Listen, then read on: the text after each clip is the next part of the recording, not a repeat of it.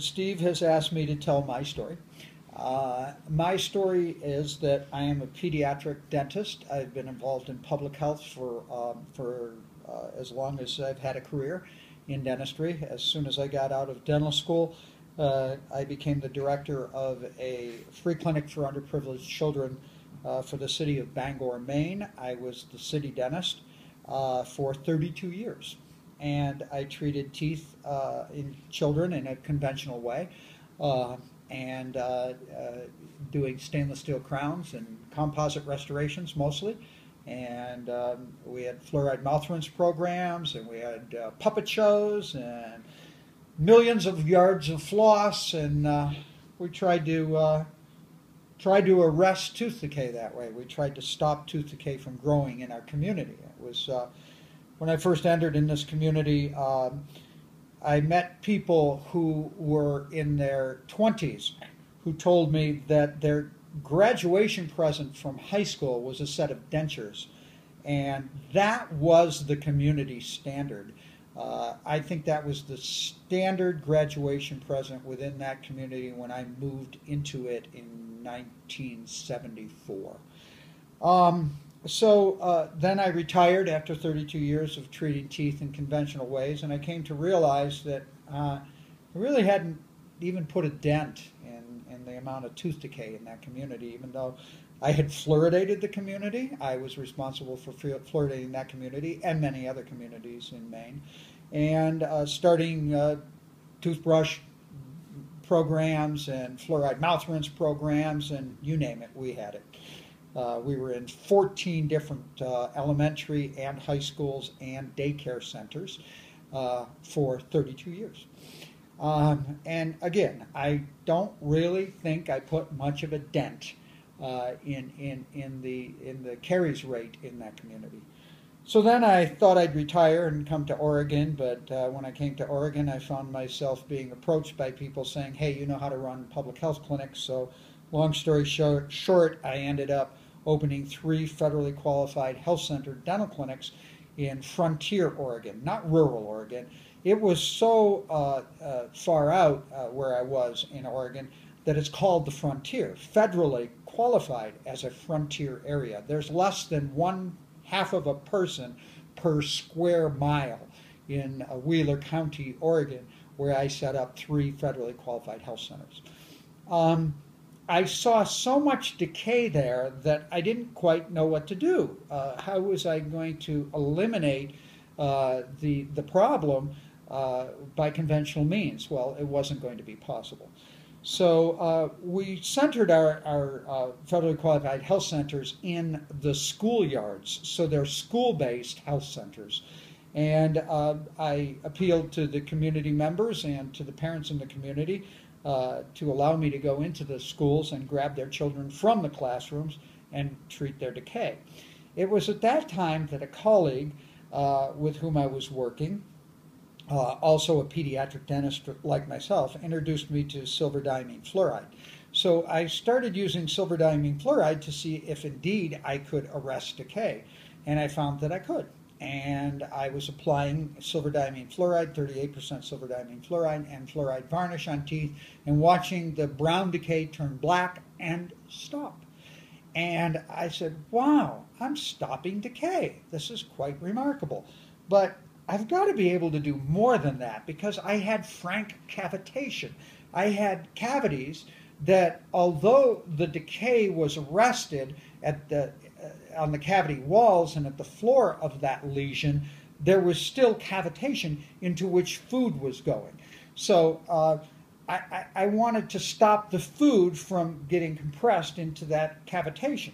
So I said, well, I wonder if I could apply something on top of this. And it came to my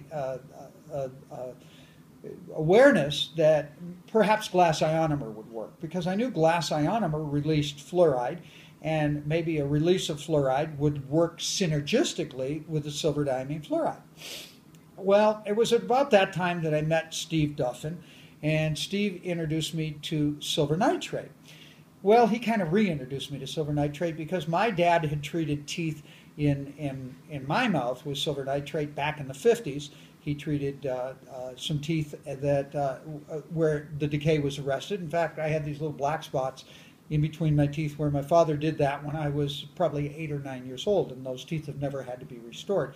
And he was using the very same brown bottle that Steve gave me the first time I met him.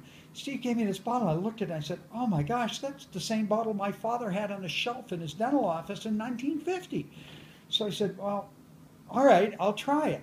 So I started using 50%, and I'll emphasize that again, 50%, not 25%, silver nitrate, and found it to be just as effective as 38% silver diamine fluoride. And it was more readily available. I didn't have to get it from Japan. There were people who were criticizing me because I was getting the silver diamine fluoride from Japan, telling me that that was illegal. I appealed to the FDA to go ahead and put me in jail. They chose not to arrest me, therefore it wasn't illegal. So that was all a bunch of smoke and mirrors. Didn't matter. I had something that was less expensive and more readily available, 50% silver nitrate, directly available from Gordon Labs in Upper Darby, PA. So I started getting that and using it and putting glass ionomer on top of it. Now remember, glass ionomer is hydrophilic. Composite is hydrophobic. Placing glass ionomers has to be done in the presence of water or the glass ionomer will not polymerize. It's a very important point. So here I am drying saliva, isolating the tooth, drying the saliva out of the decay. So think of the decay in dentin as being a sponge. That sponge is saturated with saliva. Now we're going to isolate the tooth, and with air, we're going to dry the saliva. We're going to dry the sponge. Let's resaturate the sponge. Fully saturate it. Let it soak it in. What is soaking in? 50% of what is soaking in is silver ions. The other 50% is H2O, which is needed for the polymerization of the glass ionomer. So I use a glass ionomer that I am very specific about this. I have used resin-modified glass ionomers. I have used all kinds of different products, different kinds of glass ionomers. The product that I found that would bond without excavation of decay to the saturated, decayed dentin was Fuji 2. Light cure. Why light cure? Because I'm a pediatric dentist. I don't have time. I trade children their good behavior for my speed. I don't have time to screw around. So I use something that works fast and that bonds. What works fast and bonds is Fuji 2. Have I tried other glass ionomers? You bet. Have I tried my resin? I've tried them all. If you out there would like to try something else, have at it.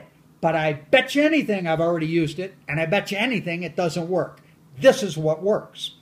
So I put it in, and I smush it. And after I smushed it with a gloved thumb or finger or whatever, I smush it. I wet it first, so it smushes down, doesn't adhere to the glove. I smush it. It's that simple. Wonderful instrument. It's always with me. Don't have to go to a kit for it. It's right on my hand. I smush it. Then I take any bonding agent. I happen to use Excite because that's what I use for my composite restorations. And I take a fuzzy tip applicator and I put that on there, and then I light cure it. Now remember, Fuji 2 is both light cure and sets on its own. So it's dual cure, okay? Fuji tells us we need a coating over Fuji 2 for 24 to 48 hours because that's how long the self-curing polymerization takes. Even if you light cure it, it still takes 24 to 48 hours to fully polymerize. We need to protect it from the saliva for 24 to 48 hours. The best way to protect it is with a bonding agent. Can we use other things? Sure. Fuji has a product called Fujico. I don't use Fujico. You know why? because it's sticky. I don't want anything sticky. I want everything to be smooth and like oily. I want it to be slick. So when I put it on there, it's slick. It doesn't stick to anything. Why don't I want it to be sticky? Because I don't want to pull it out. I'm not using phosphoric acid. I'm not bonding. I'm using what natural bonding that glass ionomer has for it to stick.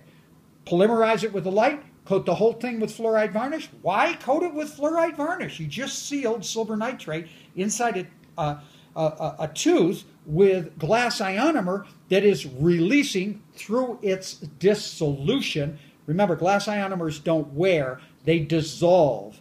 They dissolve in saliva over time. As it dissolves, it releases the fluoride. So the fluoride is working with the silver nitrate to arrest the decay. Why do I need fluoride varnish to cover over it? Because silver nitrate tastes terrible. If you put it in your mouth, I'm sure you will gag. So I don't want the child to taste any additional silver nitrate that might be in and around the tooth or on the gum tissue or whatever, and I'm done. Kid walks out, he says, yeah, tastes kind of like bubble gum. Thanks, Dr. John. Out the door. So why do I do this? I do this because I make the assumption that 99% of the kids I see in public health, I'm never going to see again. It's no different me working in Frontier, Oregon, than me being dropped into sub-Saharan Africa from a helicopter. I'm going to treat those children once, and then I'm going to leave because I don't live in sub-Saharan Africa, and I'm never going to see them again. So I have to do as much as I can in one appointment. What is that appointment? The exam appointment? Yes. You mean you're going to do definitive treatment and treat every single tooth in the mouth at the exam appointment? But you need to take x-rays and you need to apply fluoride and you need to do a treatment plan. Yeah, I'll do all those things. That's real fast. And I'm going to treat every single tooth in their mouth. Now, how about the kid that you know is going to come back? Or the kid that's well-behaved enough to get a shot and all of that stuff? Well, that's all fine and good. Are we talking about a patient that's got 1 caries? I don't treat patients like that, do you? Well, maybe you do. Then that's your world. My world is seeing patients who have caries in every single quadrant. So should I do what I learned in dental school? Treat 1 quadrant at a time? Well, if I treat 1 quadrant and then I have to say, well, Mrs. Smith, I'm not able to treat the second quadrant for 4 weeks or maybe 6 weeks because that's how far we are out. And she goes, well, Dr. John, we can't come in 6 weeks. Our family's going on vacation. Oh, gosh, then it's going to be 12 weeks before I get to quadrant number 2. How about quadrant number 3 and quadrant number 4? Those teeth are continuing to decay, and we're going to lose those teeth. So what do? I treat all the teeth at once. I treat them at once and put the dang fire out because I don't really believe in the standard of care that we have of treating 1 tooth or even 1 quadrant at a time. You know, let me throw this out at you hypothetically. I don't know if you've ever been involved with Mission of Mercy, but let's do a Mission of Mercy together, okay? And we'll go to your whatever state you're from, your state dental society, and you got this Mission of Mercy thing going, and you got all these chairs lined up, and all these people are going to, homeless people, and people that really need our care. And we got all these dentists that want to really do some good, and they're going to treat 1 tooth at a time. So how about if I come in and bust the party?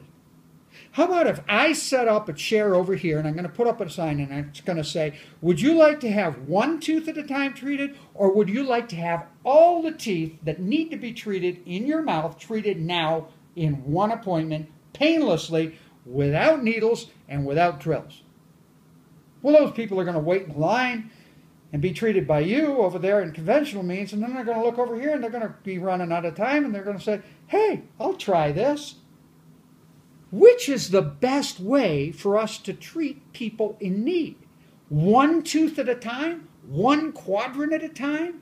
1 injection? 1 drill at a time? Or treat them all at once and put the fire out? And then later, if there's time, if the behavior of the child allows, if they have enough money, we can go back to conventional means.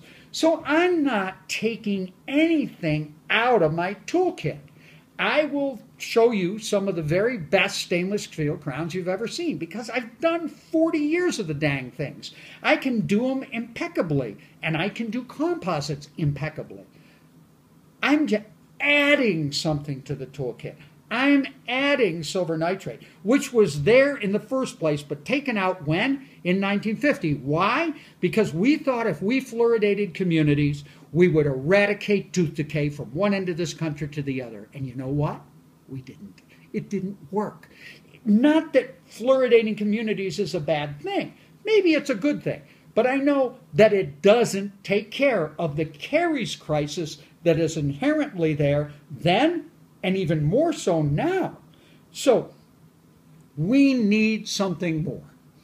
And that extra thing is something that was there originally that we once took out, open the toolkit, put it back in, end of story.